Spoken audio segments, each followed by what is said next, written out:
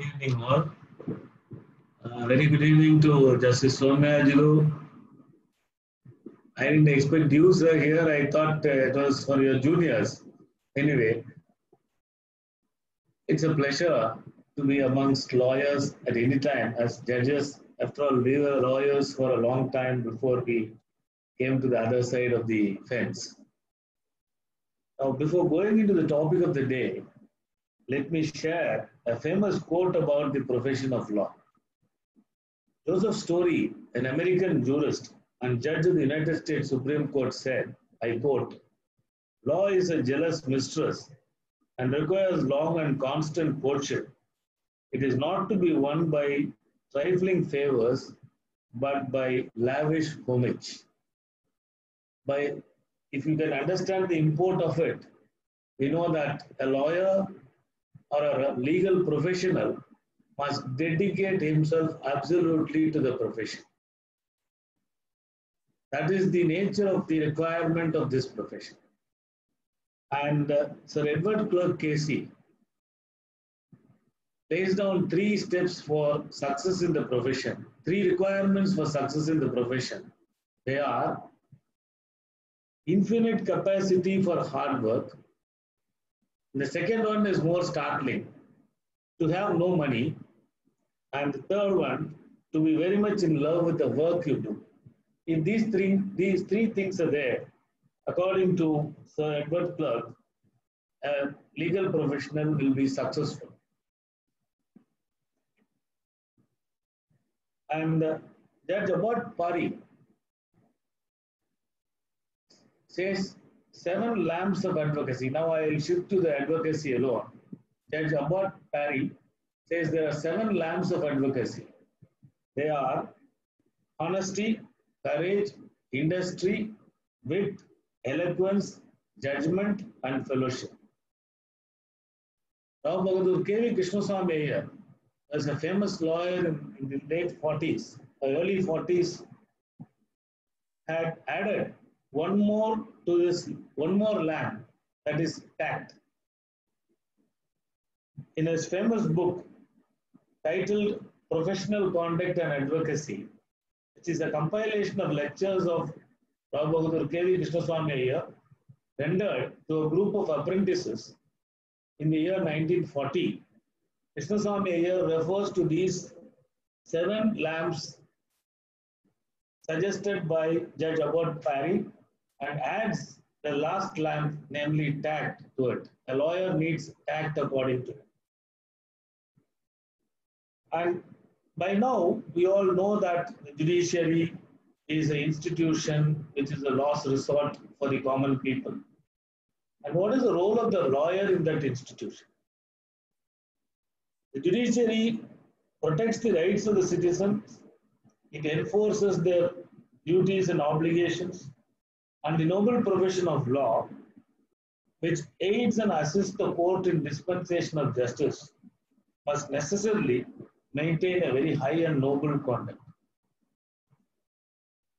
To use the words of Blackstone, legal profession is a science which distinguishes right and wrong, and it teaches to establish the right and to prevent, punish, or redress wrong. A very beautiful definition of legal profession. There cannot be a much shorter definition of the legal profession than this. Often, we have seen people criticizing lawyers for propagating something against their own views. See, normally the impression is, oh, lawyer, he will talk lies, he will talk lies. That is the normal common man's vision of a lawyer. And that notion is based on, according to Macmillan, a misconception. Macmillan says, once you understand the vital point of an advocate, of advocacy, is that the advocate is engaged in not expressing his own views of the cause, but his client's views. Once that is understood, Macmillan says that misconception will go, or an advocate cannot be charged with that what he calls an insincerity, because he is propagating something against his own thoughts. Coming to professional conduct, it is not something very different from normal human conduct. You should remember that nothing morally wrong can be professionally right, but the converse cannot be true. That something which is morally right can be professionally wrong also. The lawyer must keep his conduct above board so that the success he achieves in the profession will stay with him. If the conduct becomes shady or is not in line with the strict standards required, the success that is achieved may be very temporary and it may be lost very quickly also. There is a general feeling that standards of the profession have gone down, standards of the profession have gone down. People start saying standards of the profession have gone down, as judges are not very, patient as they used to be. There is a general charge that is made against the judges also. I must tell you, in 1920, there is a letter of Early Norton, the famous barrister who practiced in Madras, written to his friend Sadagopacharya in the year 1920. This letter you will find in the book called A Century Completed, published by the Madras High Court in the year 1962 when it completed 100 years. There, Norton laments that the patient hearing has gone. Even in 1920, he laments that patient hearing is not there. Therefore, it is not as if there is a slide now. Every person who, for a lawyer who enrolled in 1950s, yes, today the professional standards have gone down. For a lawyer who enrolled in 1920, in 1950 the standards have gone down. It is like that. Every profession has got that. Anybody says always yesterday was better. That is human tendency. Everybody would say yesterday was better. When I was in 4th standard, this happened. When I was in law college, this happened. Now law colleges. Now of course, we can't say that about law colleges. Now law colleges have become very beautiful institutions, and with the advent of national law schools, they have so much turned in the legal education. And I am happy and proud to say that I was a student of Pondicherry Law College, which had contributed at least 4 professors who were responsible for establishing national law schools all over India. Mr. N.R. Madhav, Professor N.R. Madhav was the visionary. He was the first academician principal of the institution. So let me not digress into that. And coming back, of course, we must concede with a little amount of guilt that the standards in the profession have gone down a bit. But that is not a permanent affair. I am confident that with the advent of these law schools and the new breed of young lawyers who are coming into the profession today, I think this profession will again be back on its rails and with the same old glory which it possessed earlier.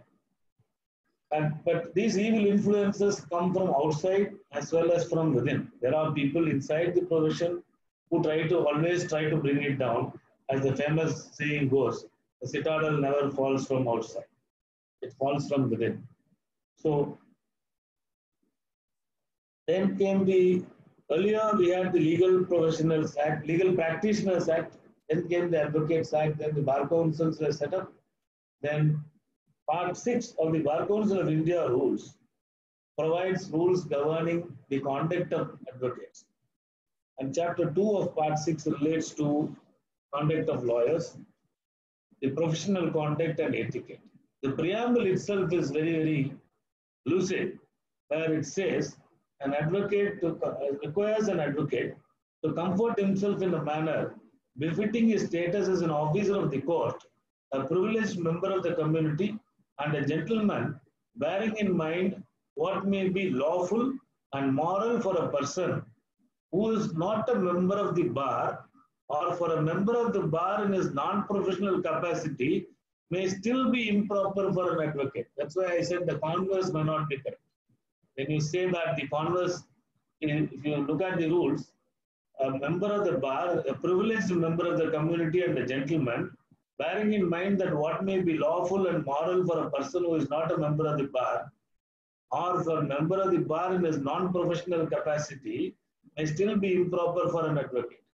So this very preamble suggests that an advocate requires to maintain far better standards than what is required of a normal person. All advocates have to maintain that standard. And this is the, and why is this requirement? Because the relationship between a lawyer and his client is based basically on trust. It operates on trust. A client has to believe the lawyer. And there is a trust between the judges and the lawyers also, the court and the lawyers. The court has to believe the lawyers. So when the entire profession and the entire judiciary, which is built on a module of trust, if the high standards are not maintained, the decay or the deterioration will be very fast. That is why they say that you must have a complete standard, a better standard than that of a normal man. This is the reason why the communications between a lawyer and his client are also privileged, and they need not, a lawyer cannot be forced to say whatever his client told him. And the Bar Council of India rules is divided into 4 parts if you look at it. The first part says the duty towards the court. And my feeling is that these parts are also arranged according to their importance. The first part is duty to the court. Second part is duty to the client. The third part is duty to the opponent. And the fourth part is duty to the colleague. And there is a fifth part which is not stated in the rules, but the fifth part is duty to the society. A lawyer owes a duty to the society because a lawyer's actions or the court's actions have a greater impact on the society than any other profession. I don't want to repeat the rules and emphasize whatever is stated there. My endeavor would be to broad base the rules and remind young lawyers of their duties as members of the noble profession of advocacy. As I said in the opening remarks, which is morally wrong can be professionally correct, but nothing which is morally wrong can be professionally correct, but the converse may not always be correct. Something which is morally correct may be professionally wrong. For example, advertising. Any professional, any person doing a business or carrying on a profession can advertise, but a legal professional is barred from advertising. That is because, so what is morally correct? Something which is morally correct for a general person, for a layman, is legally incorrect for a legal person. So, satisfied, then how do you pick up practice in the bar? See, I walked in as a first generation lawyer in 1986 into this High Court. I didn't know where the chamber was on the day I entered because, as you know, the old law chambers, those people who know Madras High Court, the old law chambers have a peculiar system of numbering. That is, the odd numbers will be on one side, even numbers will be on the other side. My senior did not come to court on the first day I attended court. He said, you go to 33 law chambers. I got a bus from Mylapore, went to the High Court, got down, got into this red building. In those days, we never had these internships where these kids, young kids today familiarize themselves with the court even before they enroll. And from the first year, they start coming into internship programs. So I went inside. I found the 34 was there, 36 was there, 32 was there, 33 was not there at all. I went round and round. By the time I found my chamber, it was 11:30. The clerk was fuming. He said, why are you coming late on the first day itself? Then I had to tell him, look here, I need to find the chambers. So it was, and we had no cell phones in those days to ask somebody also. So this was the position. And then how do I pick up clients? You say, I cannot advertise. And nobody knows that I am practicing as a lawyer. How do I pick up clients? A satisfied client is the best advertiser for a lawyer. If a client is satisfied with their performance and he goes and informs others or his litigant friends that this lawyer is good, and like that, you will start adding briefs. A satisfied client who is happy with your work is the best advisor, and his recommendation never fails. And now you can see the legal profession has got so many. If you look at Rule 36 of the Bar Council of India rules, it says that the name board of a lawyer must be of a reasonable size. And you cannot put, I can't say, see, as a lawyer, there are many lawyers who are into politics. There are many lawyers who are members of the Bar Council of India, Bar Council of Tamil Nadu. The rule is very specific. It says, Rule 36, it says that a lawyer's name board shall be of a reasonable size, and it shall not include any political or any other post held by him in that. We find now today visiting cards saying, so-and-so advocate, former member of parliament. So-and-so advocate, former legislator, MLA. So-and-so advocate, member of the Bar Council of India. Those things should not be there. There is a prohibition against those things. And it says, the rule says that the board should be of a very reasonable size. And you can't advertise. Then this question, this very size of the board, name board of a lawyer, came up for consideration before a division bench of the Madras High Court in volume 80 Law Weekly, page 153, C.D. Saitidar versus Bar Council of Tamil Nadu, where the High Court said these rules are proper and they should be followed. The division bench of the High Court has considered particularly Rule 36 and said this is the high standard that is prescribed for the lawyers. And the profession, the standard and etiquette required in the profession was considered by the division bench, and they upheld these rules. They said these rules are there. So you cannot have all these things, and you cannot do all these things as a lawyer. By far, you look at it, the legal profession has not gone into advertising as a long way. Because there are, of course, some websites where particulars are put up and people call you and ask you, what is your specialization? I want to put it in the website. That itself is not correct, but it is happening. Bar Council is also not taking any action against that. But unlike the medical profession, which has been, in my view, hijacked by corporate hospitals and chain hospitals, legal profession remains unadulterated even today. Though there are big firms, big law firms which have come up now, having offices all over the place. An individual lawyer has become a rarity today. But these legal firms also are not into advertising in a long way, in a commercial manner. So that aspect, this advertising aspect has to be got in, has to be remembered. And as I said, the best advertisement is a satisfied client. Then what you should be guarded against is influence by the litigants. Some of the litigants, what they do is they try to influence the opposite lawyer by offering him cases. Suppose I have many cases. As a litigant, I have many cases. And this has happened to me. Most of the things are out of personal experience.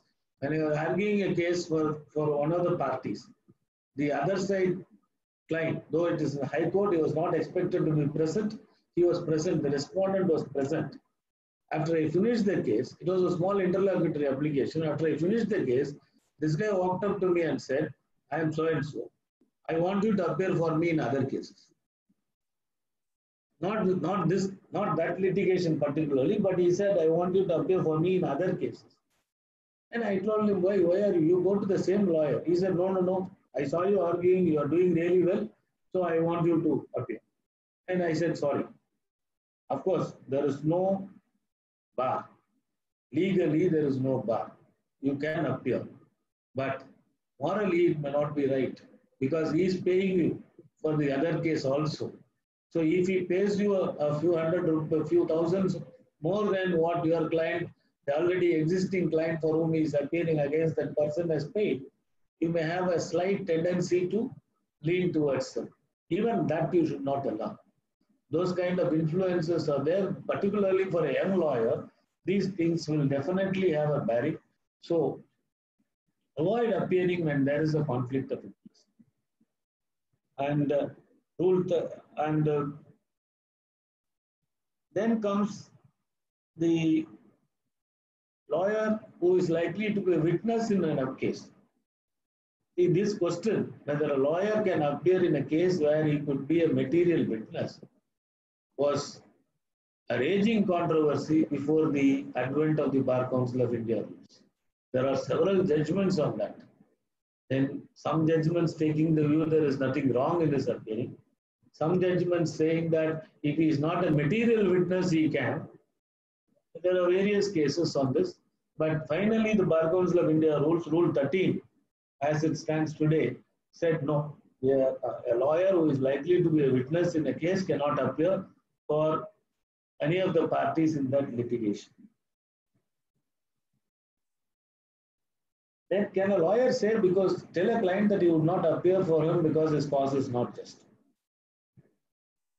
These are all things which would come in the way of a young lawyer when he accepts an engagement. Can a young lawyer say that you cannot, sorry, you don't have a case, so I will not appear for you? No, that is not done. Because Lord Bromwell said, a man's rights are to be determined by the court and not at his attorney's office. So, the decision is, it is for the court to decide on the correctness or just cause of your client. But you cannot refuse to appear saying your cause is not just.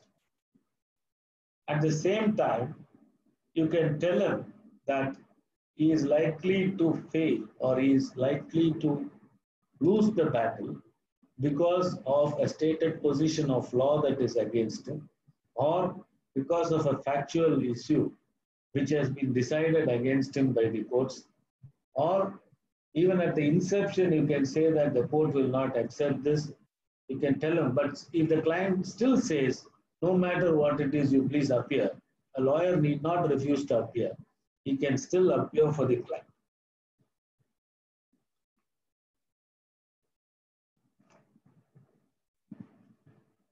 What about an accused who confesses for a crime? If an accused confesses to a crime and says, still defend me, should a lawyer say no? The answer is no. Even then you cannot say no. If the accused confesses and says, even because the criminal jurisprudence is totally different. Criminal law requires a person who is charged with an offense to be proved guilty beyond all reasonable doubts, and he is presumed to be innocent till the guilt is proved by the prosecution. Therefore, again, it is not for the lawyer to decide whether the client is guilty or not. If the client concedes or confesses that he is guilty, the lawyer can still appear for him. There is nothing wrong in that. And there are also two stages in that. A.V.V.M.Sri Iyer in his book points out two stages there. One is prior and one is after. If the confession is prior to the acceptance of the engagement, the lawyer can say, because you have confessed to me, I will not appear for you, go to another lawyer, but that lawyer is duty bound to warn him and tell him that don't go again there and confess to that lawyer also. Therefore, what they have said is, don't, if you want to confess, if a client confesses to you, you take his brief, or if he doesn't take his brief, or if you don't want to, if you feel that you will be tied by the confession, you will not be able to do justice to that case. Then you refer him to another lawyer, but tell that client, please don't go there and confess. That you must maintain. If the confession is after the acceptance of the engagement, then the lawyer is duty bound to defend the client with all legitimate means at his disposal. The paragraph 5 of the Code of Professional Ethics promulgated by the American Bar Association, which reads as follows, may be very relevant in these circumstances.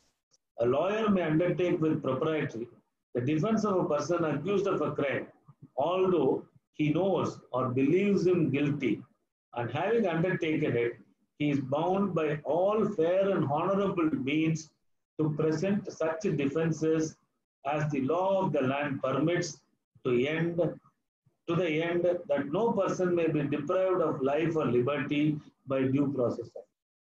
So, a criminal lawyer has got this protection. Even if there is a confession, he can still appear and defend the client with all fair and honorable means and to protect his life and liberty. The next question, not the least but very important, is the fee.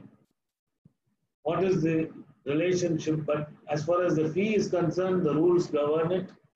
And earlier there were a lot of these litigations, whether there can be a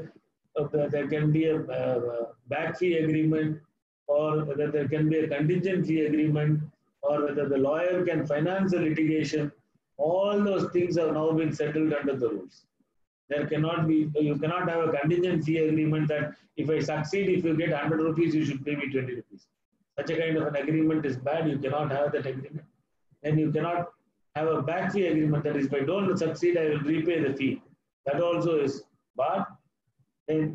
But should a lawyer say no if the client is poor? Even before the advent of legal services, free legal aid and other things, the experts have, our peers in the profession have suggested that you do certain amount of legal service, certain amount of free legal aid, appear for some poor clients also. And you should not refuse a brief because the client is unable to pay you the fee. And then the contingent fee, back fee, or right of a lawyer to advance monies, all those things have been Rule 32. Bars lawyers from advancing monies for conduct of the litigation. And lawyers are also prohibited from bidding at the court auction for purchasing actionable claims in a litigation where they have appeared for the parties. The rules also bar lawyers from charging what is called a contingent fee. These are the things which have now come in the form of rules, and these are all the general duties, very important things which may again and again occur. Now, let me go to the duties of a lawyer towards the court. What is the duty of the lawyer to the court? Well, the broad rules relating to general ethics, as I said earlier, the lawyers also have a duty to a court. The first duty towards the court is to be respectful to the court. The duty to be respectful is not for the sake of the incumbent of the judicial office. It is, the respect is not to the judge as the person. The respect is to the office for maintenance of its supreme importance. You respect a judge because he is a judge, not because he is R.SUBRAMANIAN. Because he is a judge, he is respected. That is why they say the duty to be respectful is not for the sake of the incumbent of the judicial office, but for the maintenance of its supreme importance. Being respectful, however, does not mean that you should accept whatever the judge says. You can be respectful, at the same time, you can be assertive on the rights of your clients also. When we say assertive, it does not mean that you have to always raise your voice, come to the desk and argue. Many lawyers have that notion. Being assertive means shouting at the top of their voice. No, that is not being assertive. That is really being disrespectful to the court. So, shouting at the top of, some lawyers cannot talk. Even I was accused, when I was a lawyer, I was accused of raising my voice many times. But raising your voice depends on the situation. See, if you want to be very assertive, if you want to put across a point and the other side is not, there are some lawyers who are very, who think that they should not allow the other side to argue. They think that is advocacy. When such kind of lawyers are appearing against you and they keep on interrupting you, you have to raise your voice and tell them, please keep quiet. See, those things happen. But being assertive is not raising your voice and shouting at the top of your voice at the judge. Therefore, you should maintain a very cool composure when you are inside the court. Never allow your composure to whittle down. You must present a very pleasant picture when you are inside the court. That makes the judge also feel that this guy is good. That impression you must create. I will not delineate on this because yesterday Anand has spoken about, Justice Anand has spoken about all that.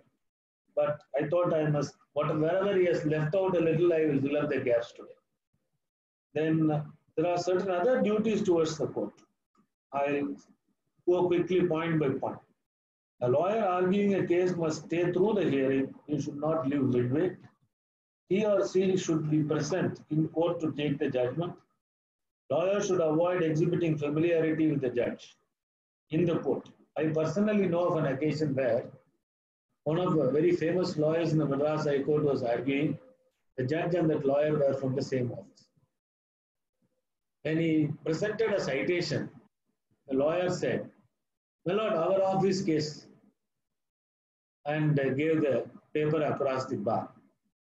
The judge retorted, "We don't belong to the same office anymore." See, this is like, don't try to familiarize yourself with the judge inside the court. It may be, because after all, we judges are also part of the bar earlier. I was a part of the Madras Bar for 30 years and I have now become a judge. That doesn't mean I should not be friendly with any of the lawyers. See, we are still friends outside the court. But inside the court, don't exhibit your friendship or your familiarity with the judge while you are arguing a case. That is one aspect which a lawyer should have in mind. Then don't talk about the case to a judge before whom it is listed. There are people who do that, who will sometimes these exchanges like this, when it is understood by the litigant, will have a very bad impact on the litigant. He will think that, oh, my lawyer is very close to the judge, so I will succeed. No, you should never give such an impression to a litigant who thinks that he would succeed in a case because his lawyer is very close to the judge or his lawyer exhibits himself to be very close to him. Then maintain the courtesy and composure even when the judgment goes against you. Sometimes it so happens that it is bound to happen. It is very quite human, quite normal. And when a judgment goes against you, a lawyer tends to make a sly remark against the judge. That should be very scrupulously avoided. I was a victim of such imprudence in very early days of my profession.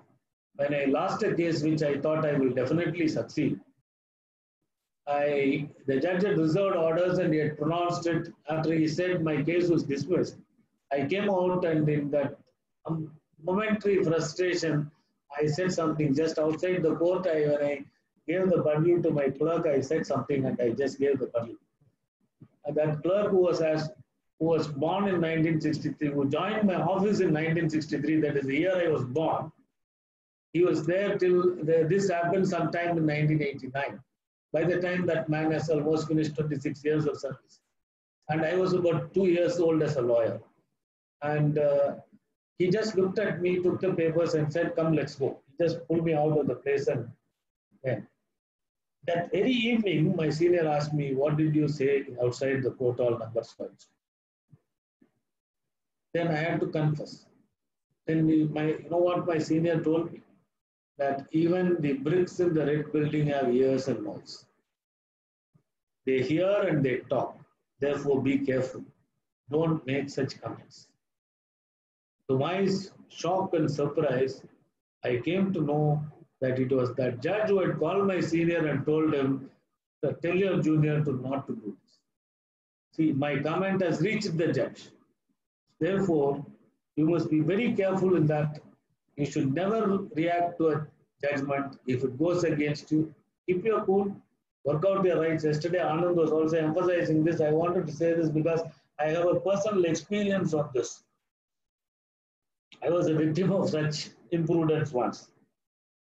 Then, when you are arguing a case, you have to argue a case where you find that you have no case at all. And sometimes we know the judges also. We know that this judge may not accept this particular point. Then it's always prudent to give up.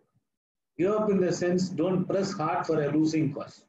If you know that it is a losing cause, don't press hard. Give up. This will create an impression in the mind of the judge that, all right, this young man or this lawyer will not argue a case which is not worth arguing. If you create that impression, that is like a bank deposit. And you can withdraw from that impression. When you have a 50% case, you can press ahead.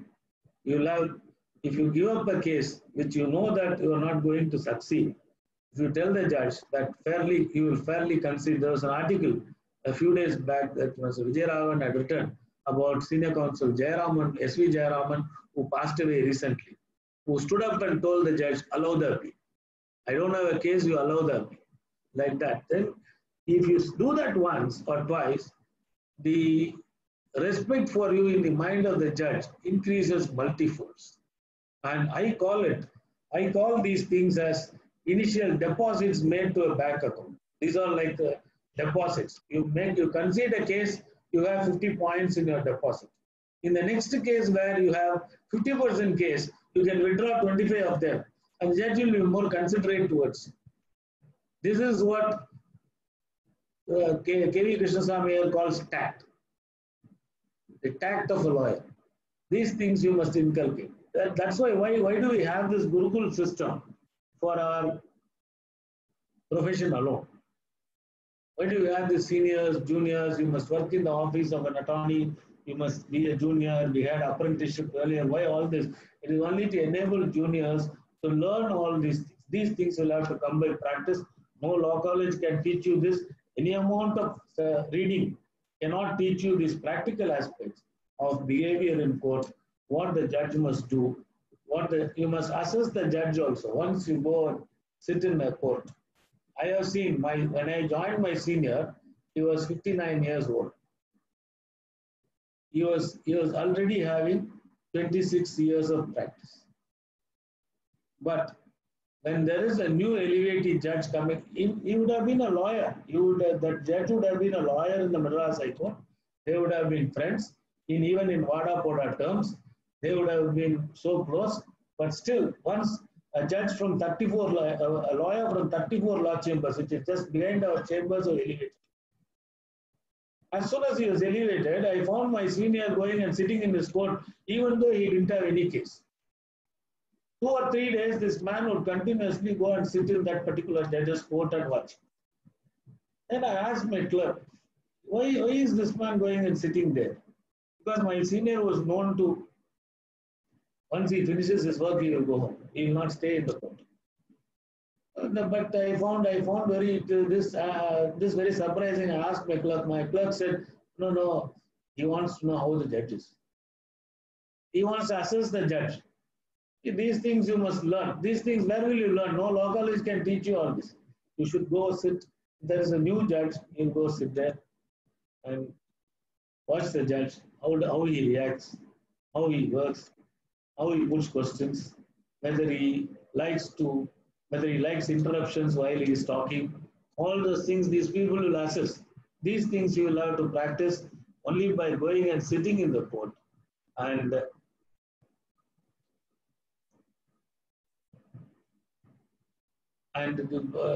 these small things you must learn when you were a junior. One day my senior finished his case at 11:30 and left the court. I had no other case also. I also left the court immediately. And I overtook his car on the beach road and went home. Evening I entered the office at about 6 o'clock. He asked me, when did you come back home? I said, by 12 I was home. He said, no, you should not do that. I am 60 years old. I have been the dog's years into this profession, so I can come back early. But you shall not.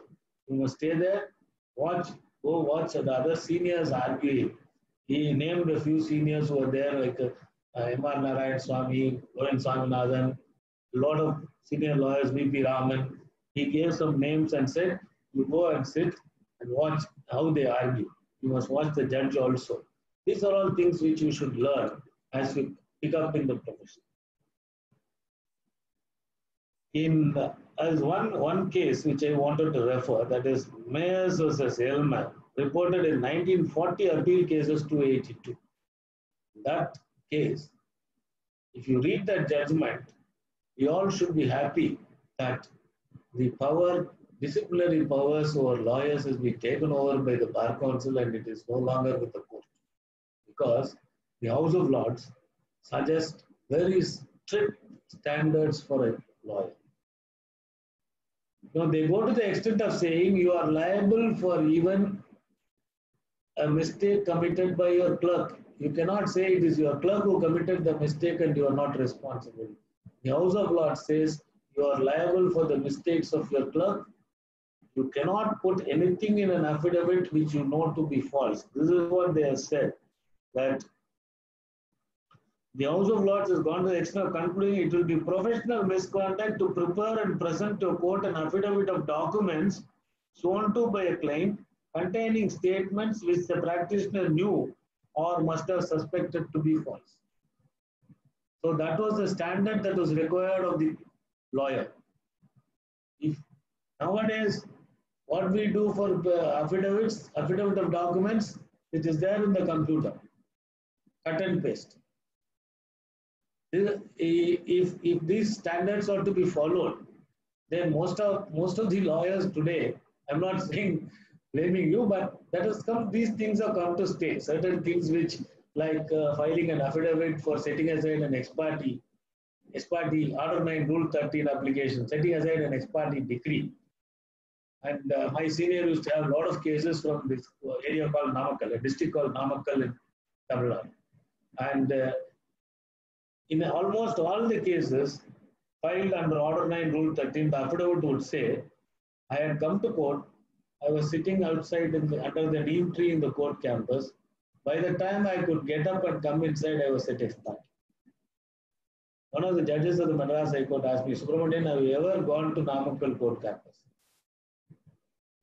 And he wanted to know whether there was a neem tree at all, because every second affidavit he finds this reason. So, and these things, even these things were considered. That is, that there was so much of meticulous scrutiny into the conduct of a lawyer in those days. That was such high standards that this profession demanded. And even now it demands, because the reason is that this profession, the lawyers plead the cause of others and the judges decide the fate of others. A judgment, a mistake in a judgment may lead to an innocent person losing his liberty and life in a criminal case. A mistake in judgment in a civil case, a wrong judgment in a civil case may lead to a millionaire becoming a pauper overnight or a pauper becoming a millionaire overnight. You are playing with another man's fate.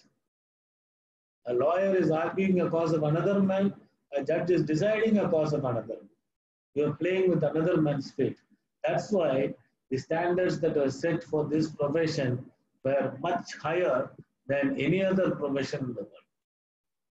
Now, these are the duties to the court. Now, let me travel to the duties to the profession. What are the duties you have towards your profession? A lawyer's duties to the profession can be summarized. I will give it out in points. Keep up the best traditions of the bar, number one. Keep up the best traditions of the bar. Never be a party to the lowering of standards of the profession. Do not pursue the profession in the spirit of competition and rivalry with your brethren. The fourth one is more important. This was said in 1940 and not in 2020. Do not underbid. Do not keep out your brother practitioner. Do not indulge in scandal mongering about a brother lawyer. Do everything to encourage the spirit of comradeship and brotherhood and to avoid barren graces of the nil admirari. Always be prepared to subordinate yourself to personal interest to those of the subordinate your personal interest to those of the profession. Treat your seniors with respect and show them sympathy and kindness to your juniors. Never refrain from giving help to a brother member or generously acknowledging the help given by him. See, these are the 10 commandments issued as duties towards of a lawyer towards the profession. And most important of this are, keep up the high traditions of the profession. Do not pursue the profession in the spirit of competition and rivalry with your brethren. Do not underbid and do not keep out a brother practitioner. Do everything to encourage the spirit of comradeship in the profession. Always be prepared to subordinate your personal interest to those of the profession. If your interest is conflict with the interests of the profession, give priority to the profession's interests. These are all the 10 commandments which are treated as duties a lawyer owes to the profession. And even in your dealings, professional dealings outside the court, a lawyer must remember he is the trustee of the honor and prestige of the profession. You are a trustee of the honor and prestige of the profession. If you misbehave, the entire profession will be blamed. Already we are having enough, more and more people to blame us. Oh, lawyers, they always lie in court. That is that, as I already pointed out, it is based on a misconception. They do not know what is the duty of a lawyer. So these things, when you are outside the profession, try to preserve its honesty, preserve the dignity of the profession, and don't barter away the honor and dignity of the profession for small favors. That's why we said the profession is like a jealous mistress. It requires you to always concentrate on it like a mistress and keep it happy always.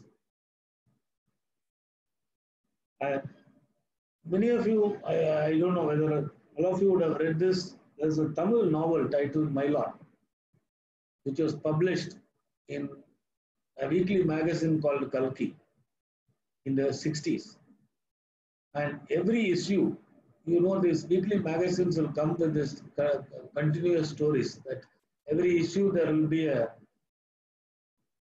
like this serials, tele-serials, we used to have these novels. I don't know whether they are coming because I have stopped reading all these weekly magazines now. This particular novel, My Lord, deals with court, lawyers, their lifestyle, whole lot of it. And in every issue of the magazine Kalki, when this novel, in the pages where this novel appears, there used to be a small tidbit, like some humor in court, or something relating to court, some act relating to the High Court of Judicature at Madras. And one of them I distinctly remember having read that. There was a judge called Sir William Gentle, who was not very gentle, an English judge who was supposed to be very tough. And a junior lawyer was sent to his court to inform the judge that his senior has been blessed with a child or that morning, and therefore he is not able to come to court that day and seek an adjournment. This junior was, see, in those days, this junior walks up to the court and he was already scared because this Justice Gentle is not a very gentleman and he hates people asking adjournments. This lawyer got up, gathered his wits and said, "My lord, Lordship may have this case tomorrow." The judge, "Why?" "My lord, my senior has given birth to a male child." What? The judge started laughing and said, "What a great feat. Take adjournment by a month." Junior was so happy that he came up to the lawyer and said, "The judge has adjourned the case by a month." And the lawyer asked him, "Why? What did he say?" "I told you I delivered a male baby." The senior also burst into laughter. These things, like that it will come. And in that case, that novel, this author depicts a lawyer's clerk. And the sequence is like this. I can't repeat the exact sequence, but I remember it. The sequence is like this. This lawyer's clerk, who also doubles up as a tout, brings a client. He is a clerk of ex-lawyer. He takes a litigant to Y lawyer and tells him, "You have to appear." And normally when these clerks bring clients, you know what they expect. They want some compensation for their very charitable act of bringing a client to you. They brought him there. And the sequence goes like this. And this lawyer, as soon as this fellow comes and says that I have brought a client, this lawyer tells his junior that probably that fellow names that senior, that the master of this clerk, that lawyer with whom this clerk is employed, that Mr. X, and says probably this Mr. X has not paid him his commission for the case which he brought him last week. So today this fellow has brought the client here. And he chides him and tells him, go take the client to your master, why do you bring him here? So that kind of, this happens, this is visualized by an author in 1960s. That means these things were prevalent even in those days. I'm only trying to tell you that this is not something new that is happening now.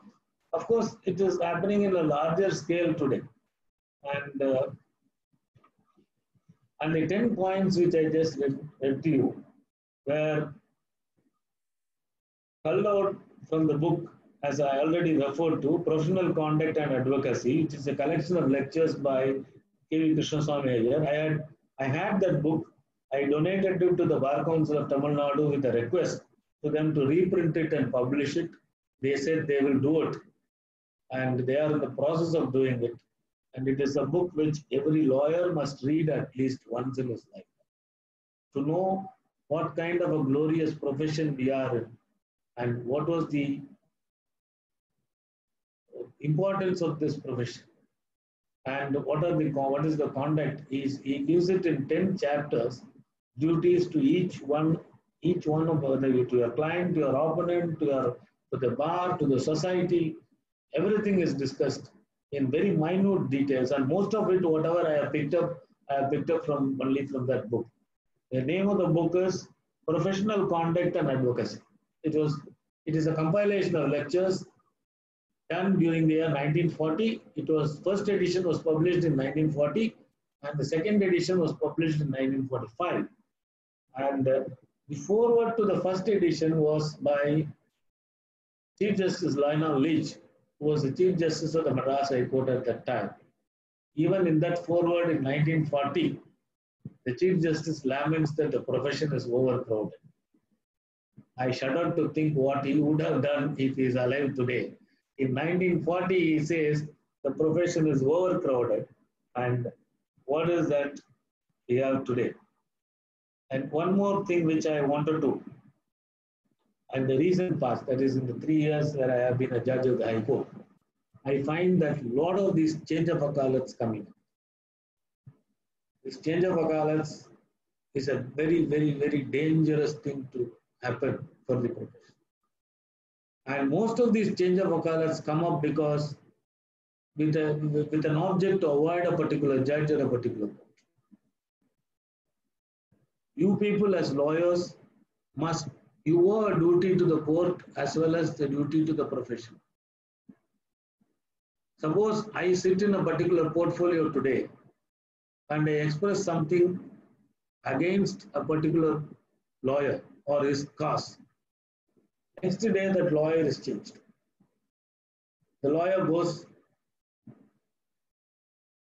out of the brief and a new lawyer comes in and says, I have got change of call, I have entered appearance only today, so please adjourn the case. Because after the advent of Madurai bench, what happens is the sittings in the High Court change once in 3 months. So they know that after 3 months, this judge won't be there. So once this judge goes, then the other judge comes in. So you can take a chance with them. This happens. Sometimes counsels are engaged, relatives of the judge or juniors of the judge are engaged so that this case will go out of the court. That is, my request will be to lawyers to avoid this change of wakalaths. And there are some officers in Madras who don't accept change of wakalaths. I don't say you must not accept change of wakalath. If you find that the other lawyer is unable to do it, or he has got some other inconvenience, he says, you please appear. Yes, you can. There are some cases where the lawyer gets elevated or his juniors are not able to manage. It's a big case. All right, there is a change of wakalath, fine. But this change of wakalat happening after the case has started and it is in a parter stage. One day one lawyer will argue and the judge will say something against that point. The next day a new lawyer will come and say, I have filed change of wakalat, give me 2 weeks time. Like that it goes and it is pushed for 3 months. They find that there is another judge. So these are all, see, this will reflect very badly on the profession. And what will the litigant think? The litigant is also a party to all this, and the litigant does not know how to get a change of wakalat, whether it should be. It is all suggested by our friends in the profession only. These things should be scrupulously avoided. Then, and of course, clients are your masters. You have to do what the client says, but at the same time, if you look at the Bar Council rules also, the duty to the court and the duty to the profession are superior to the duty you owe to your client. And now going to duty to your client. And one more thing before I go to the next duties to the client. Now, today we find a lot of young lawyers coming to court without the case papers. He comes, stands, both hands free, he says, please have it next week. And for myself, I can tell you, that's the worst thing that can happen to a lawyer. And once I see a lawyer doing that, whenever he stands up till I retire, I will not take his submission serious. That is such an impression that is created by such behavior. And I would only blame seniors for this conduct of juniors. Seniors must ensure that the juniors go to court with the case papers. Even if he is going to take an adjournment, let him carry the papers. Or can't he carry a bundle and walk to the court? This is really something which, according to me, is criminal breach of trust. I already said the very relationship is based on trust. And the client has believed you, trusted you, has entrusted the case to you, and your junior walks to the court without the bundle, and if the judge puts a question, he is unable to answer, the judge gets wild, dismisses the case. What happens? So you are bartering away the right of your client. You are surrendering the right of your client for a peaceful hearing, a wholesome hearing of the case. So please ensure that no counsel, whether senior or junior, walks into the court without the court papers. Any court, let it be a magistrate's court or the Supreme Court. Don't walk into the court without the case papers. If you have misplaced your case papers, tell the judge that it has been misplaced. Yes, they just walk in, they'll have one bit of paper in his hand and he will start saying something. So that should be avoided. These things which will create a bad impression on the court, on you in the court, should be avoided. Then, duty to the client. What are the duties of a lawyer towards his client? It is to work for the welfare of the client and achieve success in his cause. Undoubtedly, that is the primary duty. You have to try and win a case for your client, no matter, yes. But there are other things also. Account for his money. The client gives you excess money, account for his money. Communicate an unfavorable result promptly. If you succeed, you can delay it by 1 or 2 days. If you lose, inform the client on the same day. Return his papers on completion of the case.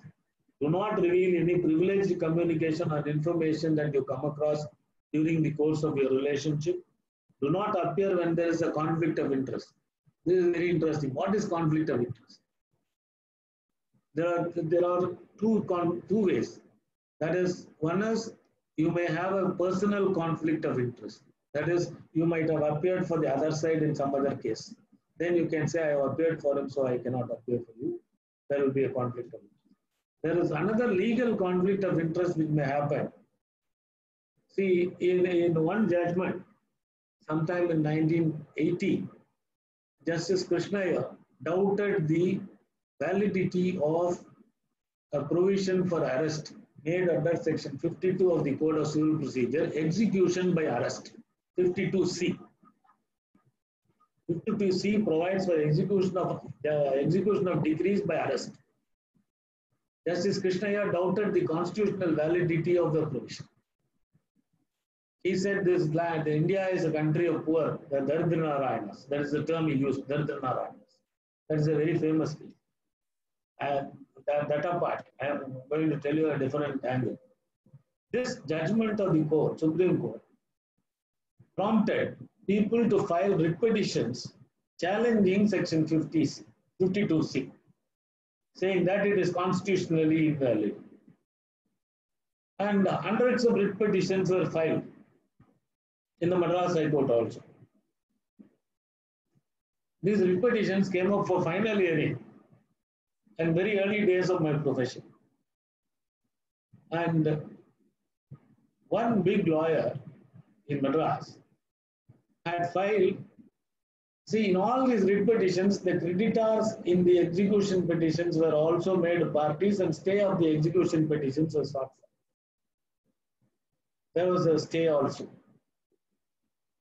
And one famous lawyer in Madras had filed some writ petitions, and he had also entered appearance for the creditors as respondents in other cases. Now there became a conflict. The judge pointedly asked that person, which side are you going to argue? Then only he realized, because we do not know. People bring, particularly for the appellate side, if you appeared in the appellate side of the High Court, you will know that wakalats will come, there will be just the notice form, the wakalat will come, the lawyer will say, please enter appearance, immediately file the wakalat. You don't see what is the case. This happened, and that too, if you are not a very prominent lawyer, you can, this won't be noticed. If it's a prominent lawyer with whom this happens, it will be noticed. So it so happened for this lawyer, it became a very embarrassing situation for him. He had to withdraw his appearance. Then he said, give me a day's time, I will decide. Then I will. Then he withdrew his appearance and then appeared for the petitioner.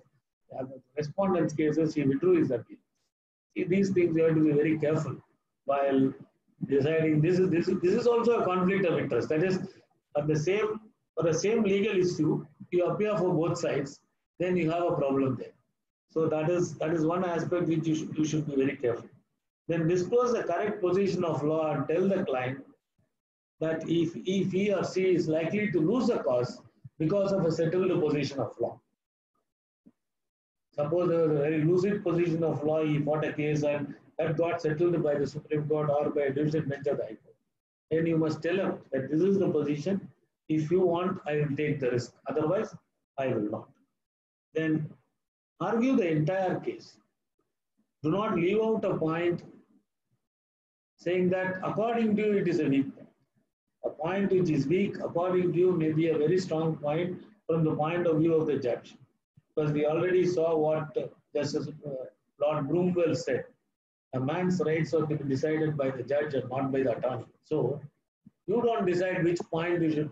You can formulate the points, you can argue your stronger points first and weaker points later. But don't decide to leave out any point saying that it is weak. That may appear to be a very strong point for the judge.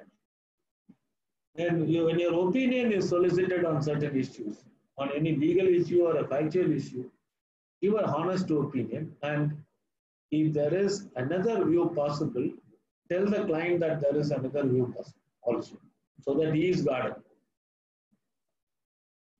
Then if your client wants you to fight a cause despite you having told him that he is fighting a losing cause, then you are entitled to fight the cause and fight it using every legitimate means to bring success.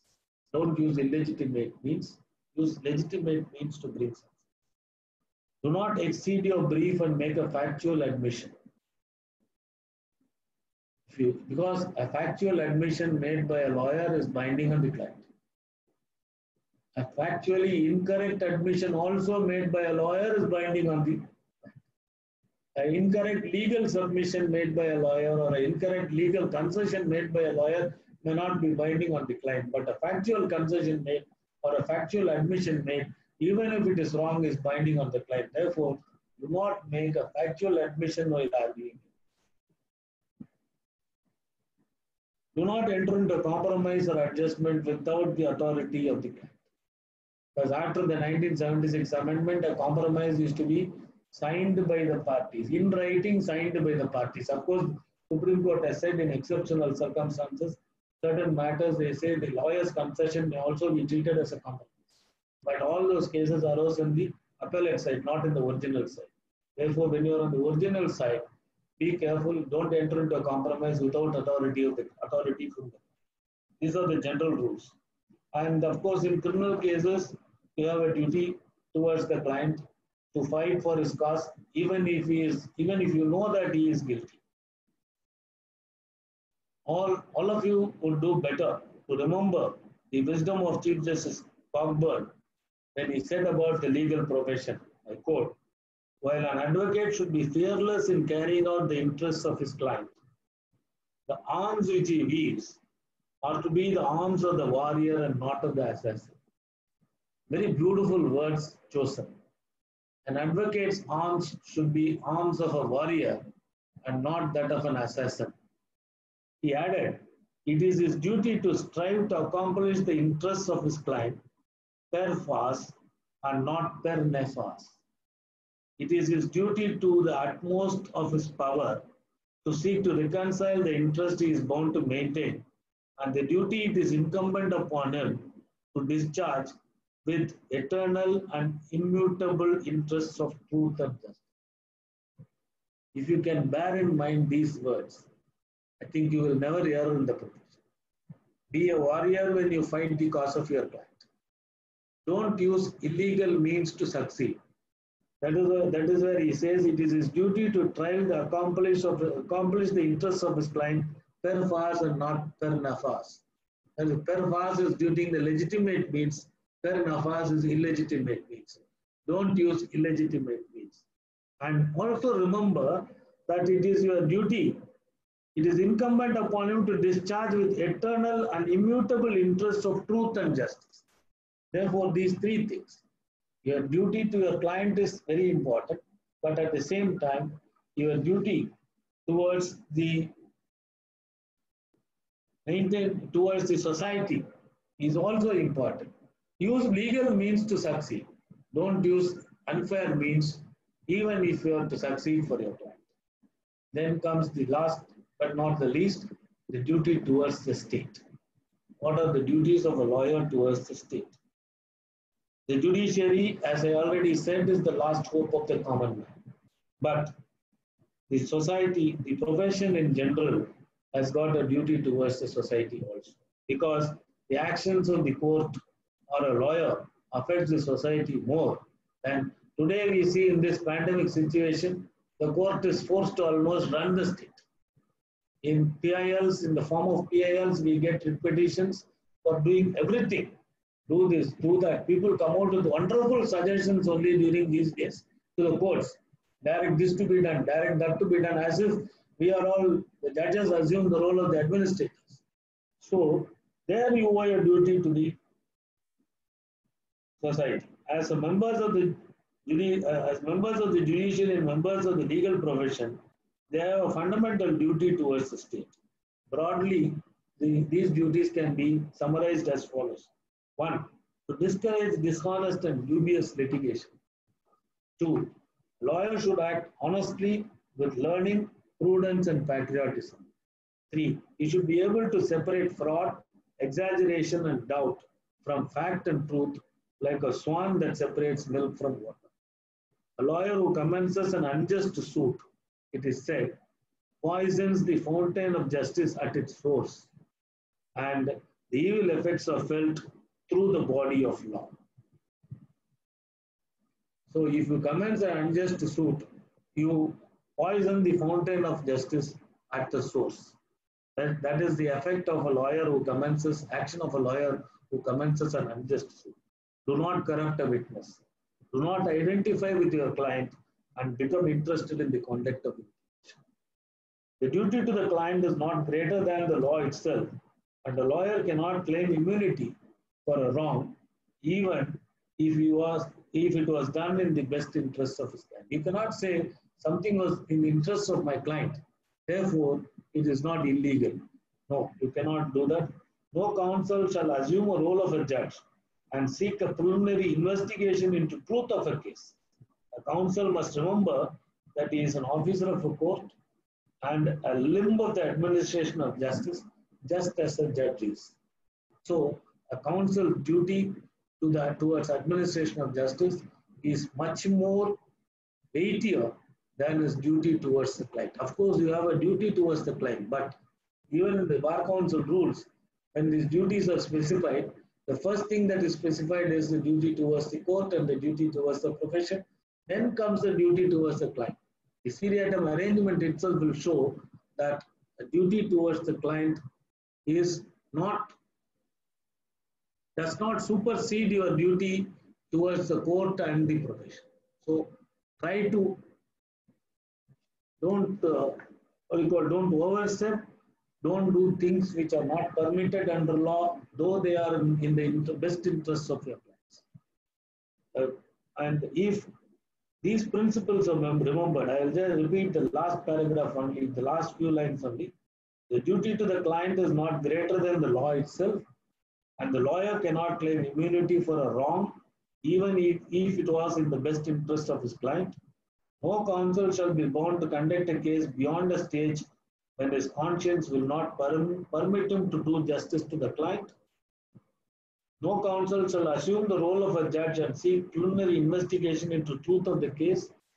A counsel must remember that he is an officer of a court and a limb of the administration of justice, just as the judge is. If the above principles are remembered, then I don't think any counsel could be blamed for acting against the interests of the society. Thank you, gentlemen. And with this, I conclude, wishing you all well. And in these times we hope that we resume court work much earlier. But however, this pandemic times have given us a lot of opportunity to learn. And we have been having these kind of webinars all over. And I congratulate T.S. Gopal and Associates for coming up with this venture. And I find there is a list of very illustrious speakers who had addressed before me, and some of them want to follow me also. I would request the members of the legal profession to take advantage of the situation and improve their learning. I don't say you are not learned, you are all learned members of the bar, but you can still assimilate knowledge from whichever source that comes. Thank you. Thank you, Lordship. There are just a few questions in the chat. Yes, yes sir. There's yes. Criticism of a judge, or judgment rather. Criticizing a verdict by a lawyer would be viewed as unbecoming of a lawyer, even if criticism were to be genuine. No. Genuine criticism of a judgment is you are entitled to. You are entitled to criticize a judgment. You are entitled to say the judgment is not correct. And you have to, all that you got to do is you got to back up your view and say that this judgment is not correct. But criticizing the judge is wrong. I never said criticizing of the judgment is wrong. You can criticize a judgment, but don't criticize a judge. No, there is a difference. You can say that this judgment of Justice Subramanian is incorrect. But you can't say that Justice Subramanian is a fool because he has written like this. That is the difference.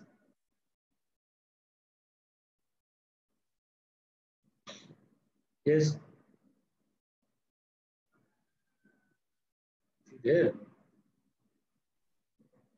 The next one is legal aid. Successful and senior lawyers don't get to appear in legal aid cases. Do you think it should be made compulsory, or how to get more? The question looks to be like more eminent lawyers should come into the legal aid program. It may not be the topic, but you can't make it compulsory, because I am also a member of the Tamil Nadu Legal Services Authority Committee. So you can't make it compulsory because it is not. See, it's like It depends on the person's mentality. See, I had offered my services to legal aid, but I never did a case because the legal aid center did not send me any briefs because the problem there seemed is, see, I was also nominated as a counsel for a particular institution within the High Court, but I never got any briefs from that. The judge who was responsible for me being put in that panel called me and asked me, why is this? Why are you not appearing? Then I told him, when my clerk went there, the person who was upper division clerk in that office says that I must go and see him. I said, I will not see him. The judge said, please don't see him. Let him not give you cases, don't see him. These are all things which happen there. So you can't say not all seniors are ready to do legally, but the thing is, who's to approach them? See, what happens is, it is like familiarity. They see when X, Y, there are 10 names as legal aid counsels. And 4 of them go there regularly and say, acquaint themselves with the officer concerned. And say, hi sir, good morning. Every morning you say, there was one lawyer, we used to say very jocularly, there was one lawyer who was enrolled with us. That guy, whenever he travel, he take all the lawyers who are in south of Madras, take the beach road. And this guy, whenever he goes to the beach road, he finds all these traffic constables will be there. Morning, he will say, good morning, good morning, good morning to all of them. For the first time, we were all wondering why he is saying good morning to all the traffic constables on the road. For the first 1 month, this guy was doing that. Then thereafter, as a practice, as they saw this guy, the constable started wishing him and he started acknowledging. Now, see, the table has turned. Everybody thinks he is a VIP and every constable on the road wishes him. Like that, it happens, when 4 or 5 people, 10 people are there on the panel. 2 or 3 people go there every morning and say good morning to that clerk. And he will say, Sundar, he came yesterday. Yes, this case I will assign to Sundar. Anand Gopalan came day before yesterday. This case I will assign. And a person who doesn't go does not get it. So it is not, see, these things happen. This is my personal experience I have. I was appointed and I never went there, and I told my clerk that what happened, you just go and see, we got this letter, but no case has come. My clerk went there and that UDC said, Chamberlain Okandanda case Kurpangla, no, ask him to come here. Then the judge called me and asked me why you are not appearing. I said, this is what happened. And then the judge said, don't go. Let him not give you cases, you don't. So that's how it happens. It is not, see, making it compulsory is not, but there's one good thing that has happened now is for designation of senior advocates, there is a stipulation which has come in the rules, which says that pro bono work will also be taken into account. So that is one step we have taken towards. Then people who would like to be senior advocates would at least start doing legal aid matters. The next is, how do you charge a fair fee during the early days at the bar? How much is high and how much is low? At a young age, it is difficult to put a value to your work. How to go about with this? See, there's fee. See, at a young age, yes, see, as a lawyer who was practicing the appellate side for most of my career, almost throughout my career, I had never had the liberty of fixing my fee. That is, see, what happens is, it is all through contacts. See, a lawyer from Krishnagiri or Dharmapuri or Namakkal or Salem sends you a brief. He knows the capacity of the client to pay. In some cases, he will send a bigger fee for a very small brief. He will say this client is rich, so you take more money. And there will be another complicated matter where you will have to work for days together. Then the fee will be about 500 or 600 rupees or a few thousands. Then we have to do all that work. It is not, in the early days, yes, you can't fix your fee. You will have to do all the work. You will have to And in one case where I remember me and B. Lakshmi Narayanan argued a case for 1.5 days before Honorable Justice S.S. Subramanian. That is a case on section 28 of the Specific Relief Act, whether the contract could be annulled after the decree. A very legal point. We went hammer and tongs. We argued, both of us argued for 1.5 days. The judge also reserved orders, came out with a 40-page judgment explaining the scope of section 28, a whole lot of it, and finally concluded that even after the decree, the contract could be annulled. But after pronouncing the judgment, the judge asked both of us, "Did you see the value of the suit?" We were blinking. Then he said, "Please, at least now see, it is 2,500 rupees. For a 2,500 rupees suit, you fellows have argued for 1.5 days before me, and I have written a 40-page judgment." But of course, it's a very interesting legal question. But how much will you charge that for? The whole suit is only 2,500 rupees. How much will you charge that poor client? So it is not the question of, see, once you are a senior lawyer, see, that's why I said even in 1940, K.V. Krishnasamy says don't underbid. So these things were happening in those days also. If a lawyer says for 1,000 rupees for a case, the other lawyer will say, "I will do it for 500 rupees." So this you have to see, somewhere you have to draw a line. But the legal practitioners' fees rules are worthless. I agree. If you have to follow, all lawyers will be only paupers today. That is only for taxing.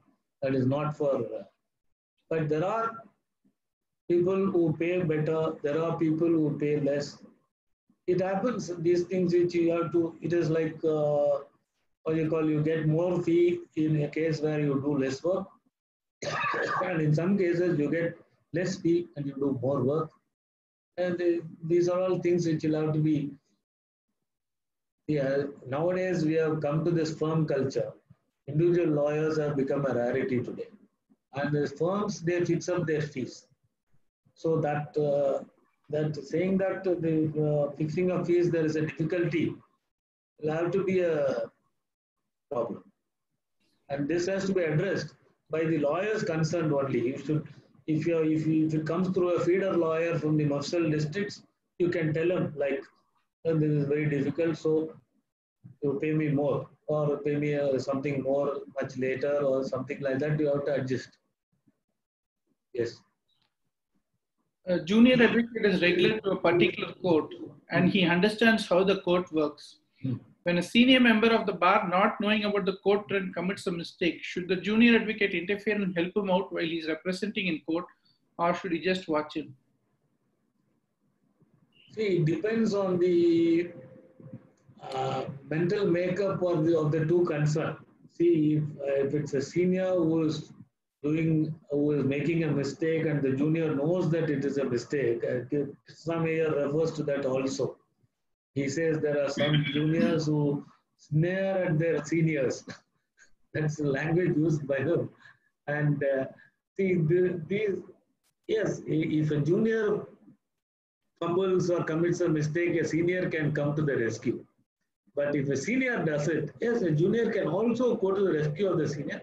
But it should be better, it can be handled better by the junior telling the senior, going near him and telling him like, "Sir, this is what it is," or trying to draw his attention or put it in a slip and pass it on to him without it being exposed. See, normally seniors don't like to be exposed by juniors. Okay, then there may be a problem. But these are all things. That is why I said Krishnasamy used the word tact. The tactfulness of the junior must come to the fore at that point of time. He can always write it in a piece of paper and pass it on to the senior, so that the senior knows what it is and he can reframe his submissions as he likes. There's one more of a person who just passed out. His grievance appears to be that he's given more clerical work, and because there's no clerks, rather than learning how to represent a case or how to handle a client, or have be involved in the discussions with the senior. His question is, there are less clerks. I'm doing the clerical work. How to tackle this situation? See, but doing clerical work is also important. And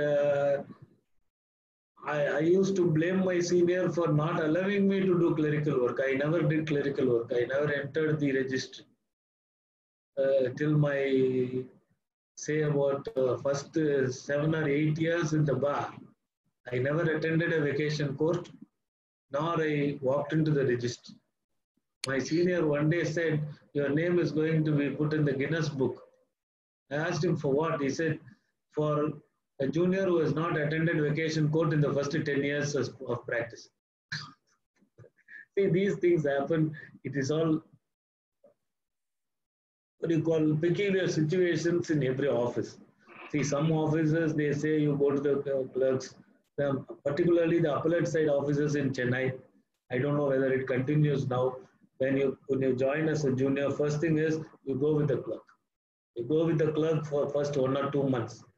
See where do you file cases, how is it passed, go to the AE, sit with the AE, explain the mistakes, or run around with the clerk, all the file copy application, all these things you have to learn. But if that is going to be the only thing, it is better for the junior to get out and choose a better office where he or she will be given court work. See, learning the clerk's job also is important for a lawyer. I don't say no, but it should not be only the clerk's job. First few months of, say about 6 months, if you are asked to go to the office, do clerk's work, fine. It is good. You learn a lot. But after that, it is going to be difficult. It may not be. The next person is the 49-year-old person pursuing law at this age. He wants to have some valuable advice from you. There's nothing wrong in pursuing law at the age of 49. There are a lot of people who have come late into the profession and they have shined very well. But at 49, if you come, yes, if you have chosen to pursue law and you can start practicing at the age of 49, you complete at the age of 52 and you enter the profession at the age of 52, it may be a little difficult, but it is not unsurmountable. It may require a little more hard work from him to make a mark in the profession. There are a lot of people who retire and come. I know there was one man who was a head constable who retired and joined, he used to practice in the High Court. I don't know whether he is still around. And but he used to create problems for the senior also. One day he got up and said, where is your senior? He said, my senior has gone home. That should not happen. So yes, there are a lot of people who come after retirement, not lawyers. See, there are people who are law graduates who they go for a job, resign or retire and come back to the profession. But there are people who have done law and they have never come back. There are people who have come after resigning, they go do law and then come to practice. There are a lot of people like that. Some of them are very successful. See, it depends on how you take the profession. It is not the age that matters. It is the industry that you are going to put in. That's why when I said that infinite capacity for hard work should be there. If that infinite capacity for hard work is there, and the second one that Edward Clerk case he said is much more startling and no money. You should have infinite capacity for hard work and you should not have money. That is the foundation stone for success in this profession. Of course, I don't say that you should be a pauper to become a successful lawyer, but that gives you a more, more energy to work, to seek.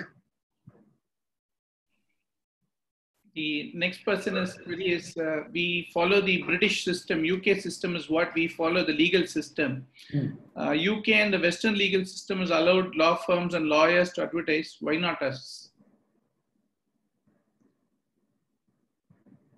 See, that is a decision which has to be taken by the Bar Council, and as a judge, I don't think I should be commenting on that, but advertisement, then it becomes soliciting. So soliciting in the sense, see, that's why I said this is called a noble profession, and all institutions in this, all limbs of this profession, say, take for example the legal field, the court, the lawyer, the client, the three important constituents, all of them work on the basis of trust. So once it is a work which is based on trust, a function which is based on trust, once you allow advertisements, it will become, it will become an unholy competition. And people will start advertising and saying, I am good at this, I am good at that. And one man called me and asked me, sir, are you a divorce lawyer? I said, what do you mean by a divorce lawyer? I am a lawyer. There are these specializations in the Western culture. Yes, there are divorce lawyers. There are they now call this a new type of lawyers who do only this documentation work.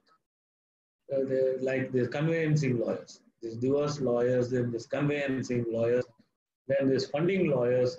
All these things they're all there in the Western countries. But whether that would, all right, then if you're going to advertise, if you're going to institutionalize, who is going to conduct the cases of these Dadar Narayanas as said by Krishna? You become institutionalized, you become professionals, you have firms, you have advertisements, you have a reading fee, you have a rereading fee, you have a blocking fee. What all fees that the lawyers have invented today. And in the Supreme Court, you have the new fee called assurance fee. That is, if you want the senior to definitely appear for your case, you got to pay him something more.